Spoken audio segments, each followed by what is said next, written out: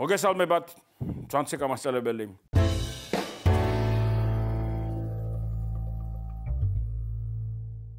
კარგი ამოცანა მინდა შემოგთავაზოთ და მე მგონი პირველად იქნება ის შემთხვევა, როდესაც ორი პასუხი შეიძლება კონდეს ამოცანას და ორივე იყოს სწორი. აი განვიხილოთ ასეთი ამოცანა. ერთი და იმავე პუნქტიდან აი ძალიან მნიშვნელოვანია რა, რომ ცხადია რომ ერთი და იმავე პუნქტიდან და ძალიან მნიშვნელოვანია რომ თქვი ახლა თქვენი თქვით რომ თითქოს პირობაში რაღაცა მნიშვნელოვანია და რაღაცა ნაკლებად მნიშვნელოვანი. არა, ყველა სიტყვა პირობაში რაც არის ძალიან მნიშვნელოვანი და ზოგადად ვიცოდეთ. თუ რა თქმა უნდა შესთომ არ არის შემთხვევით დაშვებული, ამოცანის პირობა არაფერს ზედმეტს არ მოგცემს. მოგცემს ზუსტად იმდენს, რაც საჭიროა კითხვის გასაცემად, ანუ რასაც ამოცანა მეკითხება. ერთი და იგივე პუნქტიდან ერთი მიმართულებით, მაშინ აი აქედან ყავიდა ერთიც და წავიდა მეორეც. ერთი და იგივე მიმართულებით ორი ველოსიპედისტი გავიდა. სხვადასხვა სიჩქარეები აქვთ მათ. ერთი და იგივე დროის მერე ერთი, რომელსაც მეტი სიჩქარეა გაივლის მეტს, რომელსაც ნაკლები სიჩქარეა გაივლის ნაკლებს. აი მოდი ესეთ უნდა ვქოთ კონკრეტული მაგალითი განვიხილოთ. მანამდე კი შეგახსენებთ S-ი ანუ რა? მანძილი უდრის რას? V გამრავლებული T-ზე. ანუ მანძილი არის რა? სიჩქარე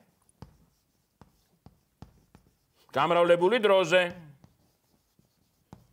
ანუ როგორ მესმის?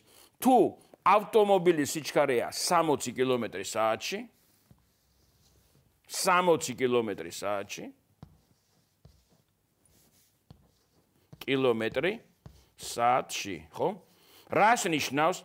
აი აქ იყო თქვათ, 1 საათში გაივლის 60 კმ. კიდე თუ იმოძრავებს მეორე საათი, კიდე 60 კმ. თუ 3 საათი იმოძრავებს 60 კმ. მაგრამ 3 საათში რამდენს გაივლის? 60 კმ გამრავლებული 3-ზე. 60 კმ/სთ, აი სიჩქარე კმ/სთ და არ დაგვავიწყე სიჩქარე ეს იზომება რა ერთეულებში? დროის ერთეულში გავლილი მანძილი. 1 საათში რამდენი კილომეტრი გაიარა? შეიძლება გავზომო 1 წამში რამდენი მეტრი გაიარა. თავარია რა? უნდა ვთქვა ერთეული დროის ნაწილში რა მანძილი გაიარა. შეიძლება სულად სიჩქარე იყოს რა მანძილი გაიარა კაცმა დღე-ღამის განმავლობაში. მაგრამ ასეთ სიჩქარეს ერთეულებს ჩვენ არ ვხმარობთ. ჩვეულებრივ ვხმარობთ მანქანა და ველოსიპედი, მოტოციკლი და ასე შემდეგ. 1 საათში რამდენი კილომეტრიც გაიარა. 8 საათში თუ იმოძრავებს გაივლის 8-ჯერ მეტს. აი ეს ფორმულა ძირითადი ცხადია, ვიცით და შეუდექე ამოცანის კეთებას. დაუშვად ერთი ველოსიპედის სიჩქარეა 30 კმ/სთ. მაშინ აქედან რო წამოვიდა ის 3 საათში მოდი რა მდგომარეობაა ვნახოთ. 3 საათში ის გაივლიდა 30 და 30. აი 3 საათში ვიმეორებ ამოცანას. ორი ველოსიპედისტი გამოვიდა ერთი და იგივე მიმართულებით. ერთი და იგივე ადგილიდან. სხვადასხვა სიჩქარე აქვთ.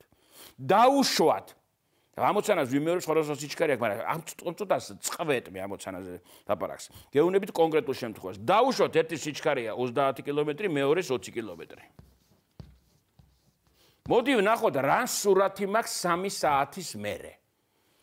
3 საათის შემდეგ ერთმა გაიარა 3 30 და 30, ანუ სულ 90 კმ, ხო? აი 90 კმ ამ ადგილიდან. მეორემ გაიარა 3 საათში, რადგან 20-ია იმის სიჩქარე, 20 გამრავლებული 3-ზე, 60. მაშინ მეორე, აი 20 ეს არის 20 და 20. აი ეს არის მეორეს მიერ გავლილი მანძილი 60. ხედავთ? აი, აქ არის მეორე 3 საათის შემდეგ.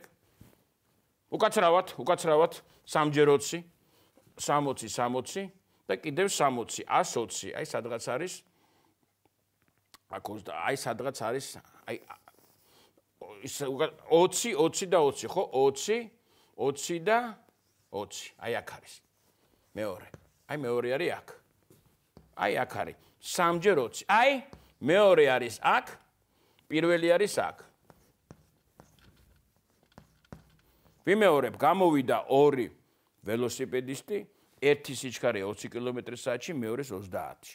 რა სიტუაცია, რა ვითარება მათ შორის, რა მანძილია მათ შორის, ასე ვთქვათ, 3 საათის მერე. ერთმა გაიარა 30 და 30, ანუ 90 და არის აქ.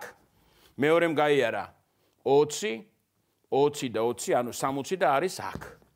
რა ვითარება?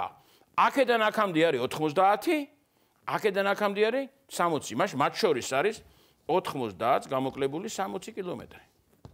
ეს არის 30 კილომეტრი. აი, მათ შორის 3 საათის შემდეგ არის 30 კილომეტრი. აბა ახლა ასეთი სიტუაცია მქონოდა.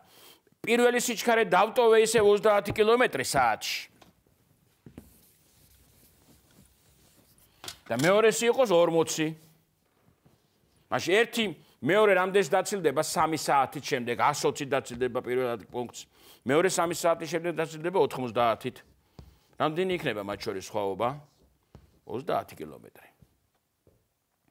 ეხლა ჩემი ამოცანა რას მეუბნება?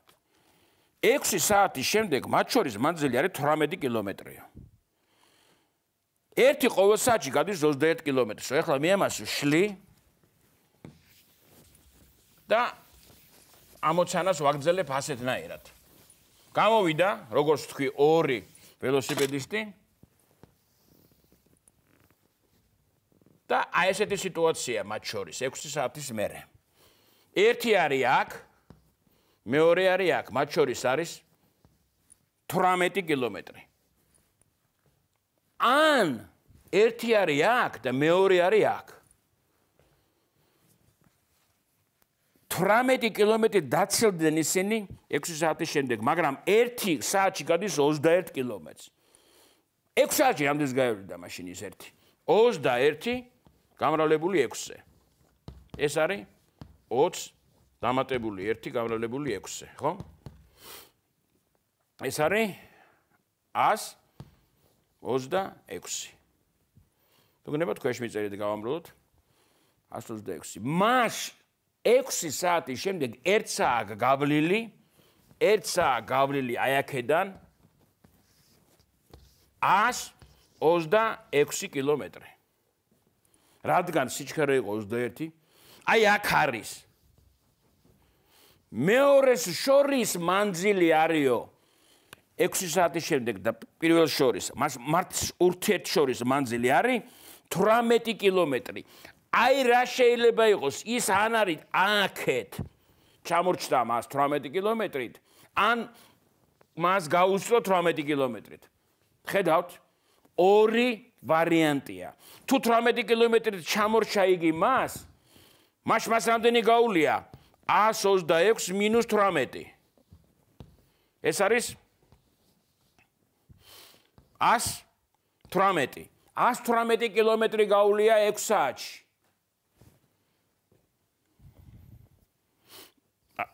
108 უკაცრავად. 108 გაუვლია 6 საათში. მაშინ 108 გაყოფილი 6-ზე, რამდენია? 1 ერთხელ 6 მინუს 48-ში 6 მოთავსდება 8. თუ ჩამორჩა, მაშინ მისი სიჩქარე ყოფილა 18. თუ მათ შორის მანძილია 18 კილომეტრი ის ხარჯზე, რომ ის წინ წავიდა, მაშინ მას გაუვლია 126 პლუს 18. ეს არის 4 154. 154 6 საათში გაერა. 6 საათის მერე ვიხილავ მე მათ შორის ურთიერთობას, რა მანძილია. 144 უნდა გავყო 6-ზე. ეს არის 2 12 გამოვაკელი 24-ში 6 4-ჯერ 24. აი ამ მონაცემებით რომ გამოვიდა ერთი და იგივე ადგილიდან ორი ველოსიპედისტი, ერთმა გაიარა 6 საათში. 6 საათის შემდეგ მათ შორის მანძილია 18. მაგრამ მეუნებიან ერთი სიჩქარე 21. მე უმალ ვანგარიშობ 6 საათის შემდეგ სად არის ის ველოსიპედისტი, რომელმის სიჩქარეც არის 21. ის არის დაცილებული აი ამ გამოსვლიდან 126 კილომეტრით. აი ამ წერტილიდან. მაგრამ ამ 6 საათის შემდეგ მეორე და მას შორის მანძილი არის 18. მაშინ ის ანაკეთ არის. ანაკეთ არის. ორი ვარიანტი შეიძლება იყოს. მაშინ ერთი სიჩქარე მეორის შეიძლება იყოს 18 და შეიძლება იყოს 24. 18-ის შემთხვევაში 6 საათის შემდეგ მეორე არის აქ და მათ შორის მანძილი არის. ის 6 საათის შემდეგ 18 კილომეტრით თუ ჩამორჩა არის აქ და თუ 18 კილომეტრით გაუსწრო არის აქ. მაშინ სიჩქარეა ერთ შემთხვევაში 18, მეორე შემთხვევაში 24 კილომეტრი. აი ეს ძალიან კარგი ამოცანაა და მინდა რომ გაიგოთ. მას ერთივე წამოვიდა. თუ ერთ ეგრე სიჩქარე იქნება და ნებისმიერ დროს ერთმანეთის გვერდზე არის. თუ ერთი ნაკლები სიჩქარე დადის, ჩამორჩა, ამ თუ სიჩქარეა მეტია, გაასწრო. მათ შორის მანძილები, აი ამ წერტილიდან მანძილი 1018-ია და 1018. ეს იყო ძირითადი საკვანძო საკითხი ამ ამოცანაში. მხოლოდ გაიაზროთ შემდეგ გაკვეთილამდე.